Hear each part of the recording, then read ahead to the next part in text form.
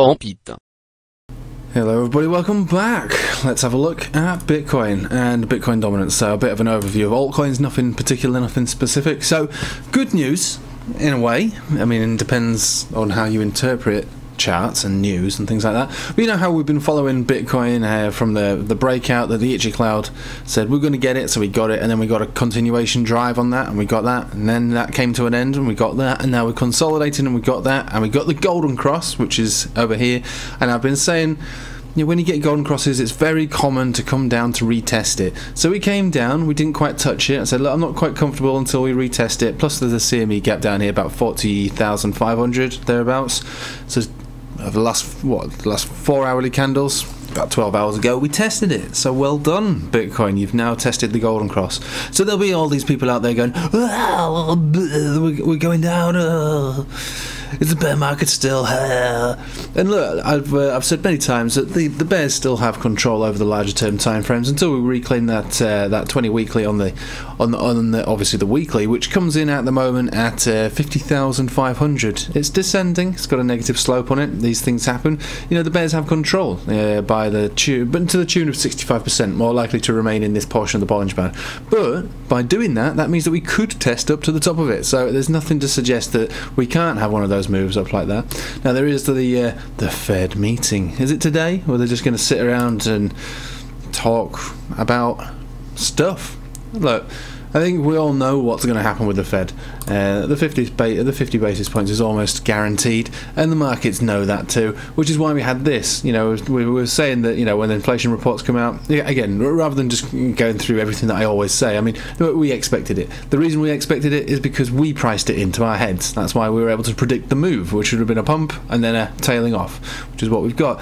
So again, you know, the idea is you move with the market, you recognise what the market's responding to, and just like anything, it's not necessarily the actual announcement itself of what it's going to do, it's the implication of the announcement. So it's like playing a game of chess. I don't know if you like to play chess, but the idea is you've got to try to think not just about the move that you're playing, but moves several steps ahead. You know, the more you can plan your moves ahead, the more likely you are to win.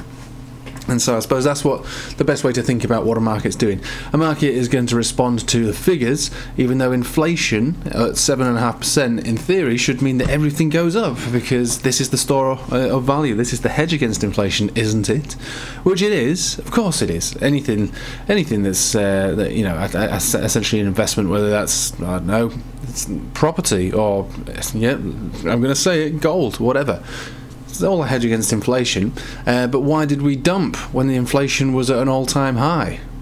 Because it's already been priced in. Inflation's been priced in for the best part of a year now, and now what we're looking for is pricing in the inevitable tackling of the inflation. So counterintuitive to the, you know, what people might think, but the idea is you think ahead like a game of chess, and now we're thinking ahead like a game of chess that the move has largely been priced in on the way down. And so whatever the Fed say today, expect, is it today? I think it is today. There will be a ripple in this market. Obviously it'll do whatever it does, whether it pumps and dumps and pumps and dumps, or it dumps and pumps and dumps and pumps, or whatever it does, it doesn't really matter. Because the idea is you need the clarity, which is what I've been saying. You need the clarity. Tell us what you're going to do, Fed, so we can work around it, all right? And we're pretty sure we know what you're going to do, which is why the markets all look like this. Stocks, commodities, crypto, they generally all got to do this. We think we know what you're going to say, which is why we've behaved in this particular fashion. But just tell us so we know. So on a chart basis, it's not looking too bad. This is what we wanted. This is what we've been expecting. And again, you know, it's boring to say that, but it is working out exactly as expected. And that's what it's doing. The golden cross formed, we dumped down into it. No buy signals at the moment. If you want to try and catch a knife, that would have been the place to do it. We've been waiting for that since the golden cross took place, an inevitable test into it. But we also think that there's a good chance that the CME gap gets tagged as well. So if we are going to have volatility today, if it is today, if they're going to say it or do something, then easily we could dump down into it. We could pop back up to this descending consolidation from the original pump that's been going on over these last couple of weeks. That could happen. So CME gap gets filled. We close above the 200 exponential on the 4-hourly, and we come up to test this level. If we break out from here, we go up to 46,500, and maybe even continuation. It all depends on what the Fed are going to say. Again, there's not much that they can say, in my opinion, which would dump the price a horrendous amount more. I do strongly feel that there is a very good chance that we've already seen the low for Bitcoin. The chart structure has changed since breaking out of this consolidation, and now we've got our initial pump up and consolidating into the golden cross, which usually is something that's quite bullish, and we see a reaction from there and a continuation on to a new local high. So this is our high here, this is our low, this is a high and a low, and then we'll be looking for a higher high and a higher low, and so on, so on, so on.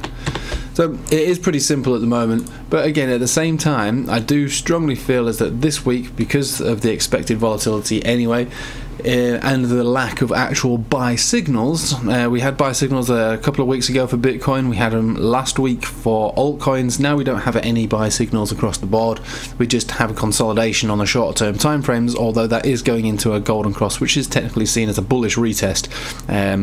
We don't have any particular buy signals, so I'm happy just to sit back and watch the show, watch the Bitcoin show. There's no need to go crazy. Don't have to trade all the time. Just in the last couple of weeks, made some significant gains, even just on spot trades. You know, just on spot trades, we've made some decent gains. Never mind any of you lot that want to do the futures stuff. I mean, it was pretty obvious stuff took place last week and the week before. At the moment, not quite so obvious. It is a matter of trying to buy supports based on moving averages and bullish retests, but it's not as simple as it was, you know, last week for altcoins and the week prior to that for Bitcoin. So I am going to leave it with you there. There's not really a great deal more to say, but we'll keep our eyes on the prize and we'll see what's going on. But overall, I'm not particularly bearish on this for anything major to take place. I'm not particularly bullish on this either. We're still in a major consolidation generally. This could be the accumulation, but again, given the way that the itchy cloud looks at the moment, it's not going to give us any major signals for a large move that's going to change the overall structure from, I suppose, into a bullish scenario. It's not bullish right now, but it could be simmering some bullish moves probably over the next 6 weeks or so, and we'll keep our eyes on that and keep our fingers over the green button for a long position, but not right this minute. No. We'll see where we go in the next 4 to 6 weeks, and we'll only press that green long button when it comes to generating signals on a daily, because that's where we could have at that stage really, if we get some decent signals on the itchy cloud on the daily, we might be able to reverse the entire trend, push up into the 50s, you know, and see where we go from there. But we can't do that at the moment, not at this current price with this current setup. Although a bullish retest of the golden cross has happened, and so it wouldn't surprise me at all if we did push up to 46,500, maybe even this week, with or without whatever the Fed says. Right, I am going to leave with you there then. Have a nice day, and take it easy.